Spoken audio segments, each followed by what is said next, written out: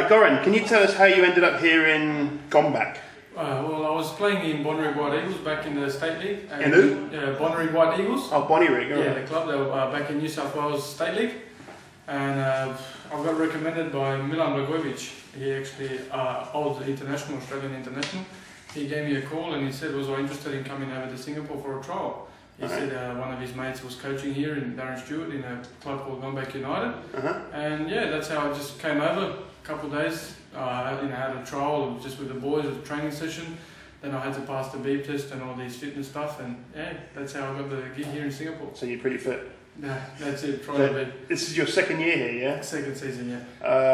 Alright, last year you had a pretty good team, didn't you? You come close to... We finished third, yeah, we were 3 points off the second place, and it wasn't too bad. I mean, last year I think we surprised ourselves and everyone, like how good we went. But I mean, Darren worked very hard with us during the season, and we believed in ourselves and in him, and yeah, we had a pretty good season last year. You went a long time without losing a game, didn't you?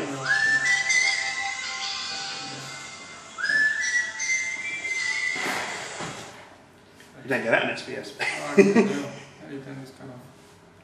You went a long time without losing. We had a pretty good unbeaten run, didn't you, last year? Yeah, I think it was about the first 10 games of the league. We were undefeated, and I think we had a draw or 2 draws, and yeah, we were working very hard, and I think everyone got surprised, how hard we were working together. But like I said, we had a good pre-season. Darren put us, through our paces, and we were really fit, and we believed in each other, and yeah. You give me all the cliches here, didn't you? Yeah, that's it.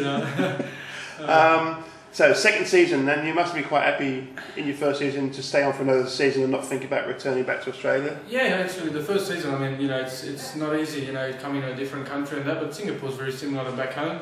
The culture is a bit different, but I mean, when you go down to Orchard Road, it's very similar to back home. You've got everything, the food, the people, the shopping centres and everything, so it wasn't hard to adjust.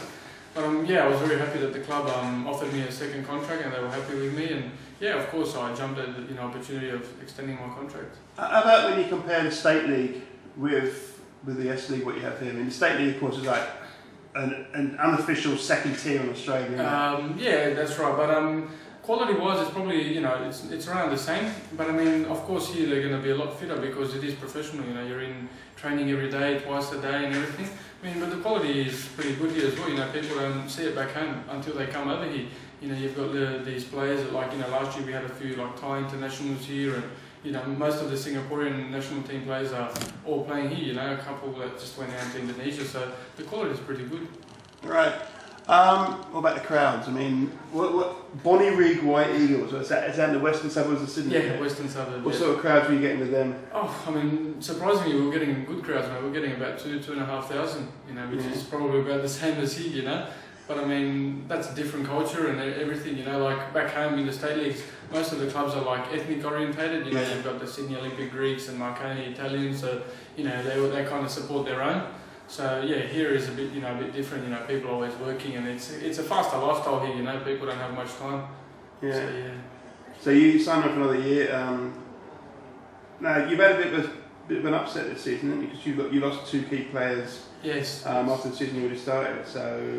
I mean, yeah, it was a big loss for us. I mean, they brought a lot to the club, and last year he was our leading goal scorer, Jimmy Abatola, and I mean, but we've got 2 new Korean players in the team now, so we're changing up the game now. We're trying to play a more, instead of a direct game with OJ we played, now we're trying to play more of a passing game, moving. So it's kind of now we're starting all over again, but I mean, we enjoy it. The boys are the 2 new boys that are coming are top blokes, so yeah, it's not too bad. Any problems with the language with them? One of them is learning English, the other one's alright, but mate, football is one language, so that's it.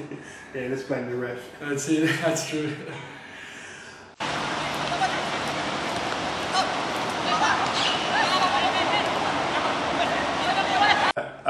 One last question for you. Last year we had a couple of other Australians here, Brian Sohn and Jamie Pitt. Jamie Pitt.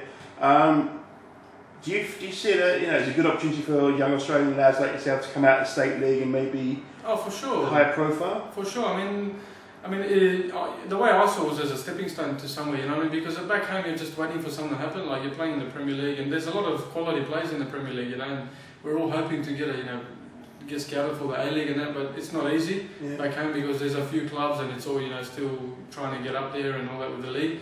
So I mean, when this opportunity came, I think it was good because, you know, you come here where you're playing professionally, you're training every day, twice a day. It's a good experience. I mean, it's something different. You know, you're playing overseas, so most of the players want to play overseas. Doesn't matter where you are, you know. Right. So if a couple of your mates rang you out and said, "Hey, Goza or Gori or whatever they call it," you know, do you recommend it, Singapore? Is it worth it? For sure, I would recommend it. Like I said, I mean, every beginning's hard, but I mean, nobody promises life's going to be easy, you know. So, but I mean, for sure, I'd recommend Singapore, mate. It's like I said, similar to back home, you know, but the quality as well. You're training every day, and what more can you ask for, you know? Playing professional. And then imagine Sydney come back for you and say, "Hey, do you want to come back and play for us in the A-League?" Oh, I mean, hopefully that would happen. You know, you never know. I mean, of course, that would be you know, like a dream come true. You know, everyone wants to play for their own Sydney, for their own town and stuff. So, if that happened, mate, you know, for sure you jump at the opportunity. But for now, everything. Oh, for sure, I'm happy now. You know, just take it, you know, time by time. Hopefully, stay injury free and